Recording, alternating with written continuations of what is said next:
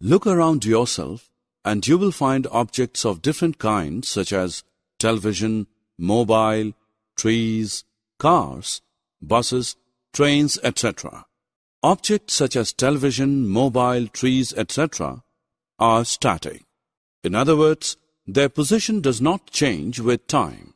Such objects are said to be at rest, whereas objects such as cars, buses, trains, etc. are non-static. It means that their position changes with time. Such objects are said to be in motion. Let us discuss motion and time in greater detail in this lesson. Objectives.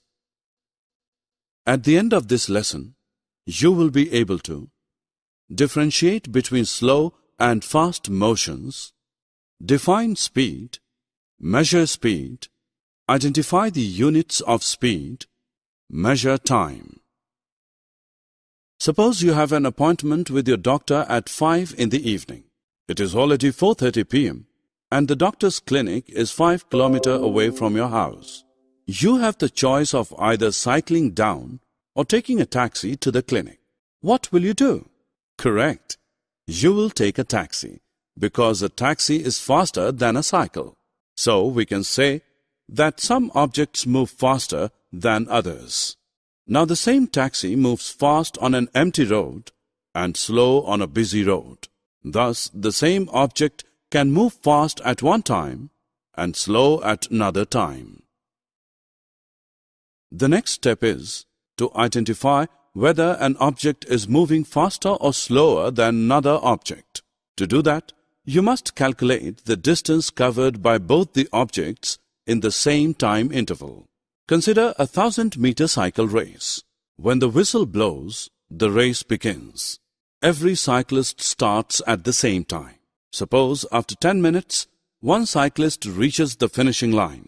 This means that the winner covered the distance of 1,000 meters in 10 minutes.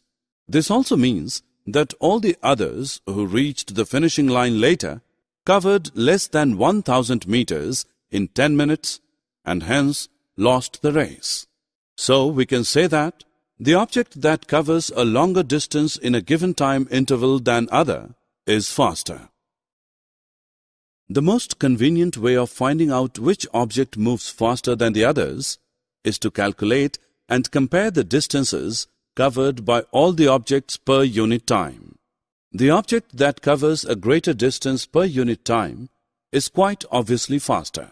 The distance covered by an object per unit time is called the speed of the object. Suppose your brother claims that his motorbike is faster than his friend's. His friend denies. You know that your brother's motorbike covers a distance of 60 km in an hour, whereas his friend's bike covers 40 km in 1 hour. Let us now check the claims of your brother and his friend. The speed of your brother's bike is 60 km per hour and that of his friend's bike is 40 km per hour. Your brother's bike is certainly faster than his friend's because its speed is greater.